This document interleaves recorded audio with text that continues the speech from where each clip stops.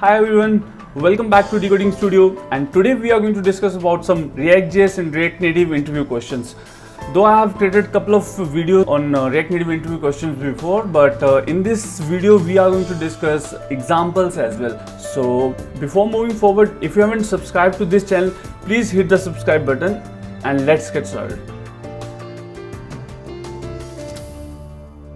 So our first question is, what is shouldComponentUpdate method? I used to ask this question during interviews and 95% candidates are not able to answer this question. So this is very simple, and we'll try to see what is shouldComponentUpdate method. So before moving to that, so I'll show you. I have created something.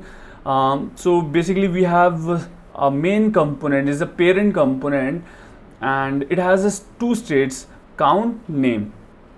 We have two buttons, increment count and change name. So change name, change the name. So default name is Dinesh Rajput, and it will add 1 R because name is here, so it will add 1 R whenever I'll hit this change name.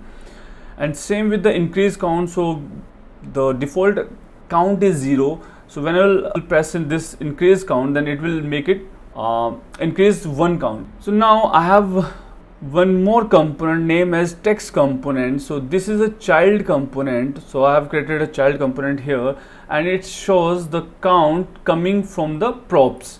So the props we have passed is a count here. It's a state count. If you have to pass data from one component to next component or child component, then we use props. This count is props to next text component, and this count is state of this main component. So we have passed this count as a props to this text component. So, and we are displaying that count is here. This text component is this one. Okay, so whenever I'll hit this, it will increase by 1, and when I will hit this, then it will add 1 R to my name. So now we will try to understand the need of shouldComponentUpdate method. So this is initial rendering, and parent component is rendering, and child component is rendering. So you can see this, I have added a console.log here and one console.log here. So now you will see that when I'll hit this increase count, again both parents re-render, parent and child, because we have passed count to child component, and child component change when I'll hit this increase count. Again I'm pressing increase count, so it's changing. And now we are pressing change name. You can see both child and parent component is re-rendering, because this child component is inside parent component, and every time when parent component will re-render, then this child component will automatically re-render. But you can see we have only count props here, and when name is changed, we don't need to re-render this. But here you can see when I'm changing the name, so both this parent component and this child components re-render. So we want to restrict this. We don't want this extra re-rendering in it. So that's why inside component lifecycle method, React has provided us a method, shouldComponentUpdate method, to restrict it. How? Let's see. So you have to do inside text component, you just need to add shouldComponentUpdate method. This component has two parameters, next props and next state. But here we are not going to use next state, we are going to use next props because we don't have any state here. And inside that you need to add a condition. For example, next props dot count not equals to this dot props dot count, and we need to return if not equals to, then true, otherwise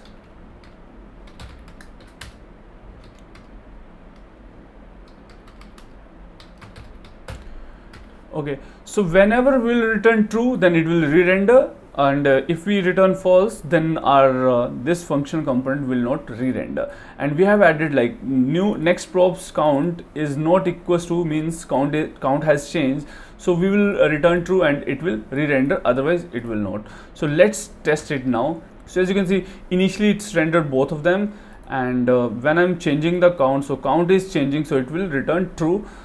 And now I'm going to hit this chain name. So what will happen? Count is not changed, so it's returned false. As a result, our child component is not re-render.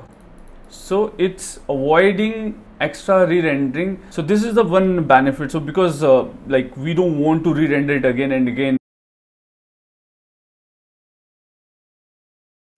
Now second question will be, what is PureComponent? And sometimes some developers know what is shouldComponentUpdate method does, but they don't know what PureComponentUpdate method does. So PureComponent handles shouldComponentUpdate method internally for us. We don't need to write this line of code. So let me remove this, and first of all you just need to import PureComponent from here, and then just change component to the PureComponent, and that's it. Now we don't have any shouldComponentUpdate method, so let's see, increase count, so both the components are re-rendering. But when I'm going to hit this chain name, again you can see the child component is not re-rendering when the props is not changed.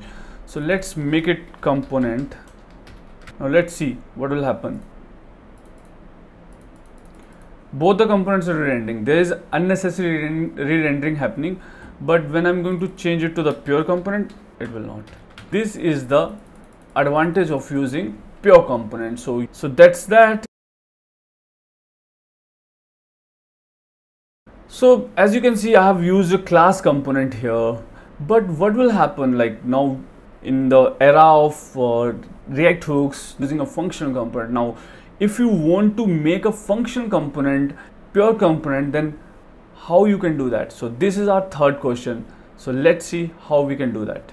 So I have created one more function component with the same functionality that takes count as a props and display it here.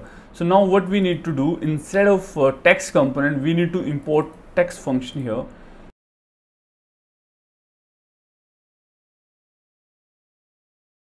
And now I'm just going to replace it here. This is our function component now. So again, when I'm going to hit this, as you can see, it's rendering, like both parent component is rendering and child function component is re-rendering. So this console I have added here, child function component is re-rendering. Now I'm going to hit this chain name. What will happen? Both components are re-rendering, and we don't need re-rendering when the name is changed again. So how we can make a function component as a pure component? So let's see how we can do that. So for that, you just need to import memo from React, or you can say React.memo as well. So you just need to wrap your function component inside the memo, and that's it. Let's refresh it, and when I'm going to hit, so both components are re-render. When I'm going to change the name, it's not re-render, as you can see. So this is behaving like a pure component now. So this is how we can change, or we can make a function component a pure component.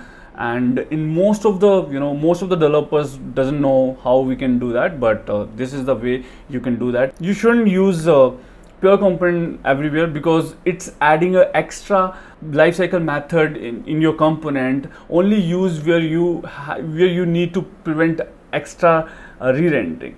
Okay, so this is all about this video. You have learned like what is pure component, what is shouldComponentUpdate method does, and how we can make a function component as a pure component. If you have any question, then you can ask in the comment section, and please don't forget to subscribe to this channel.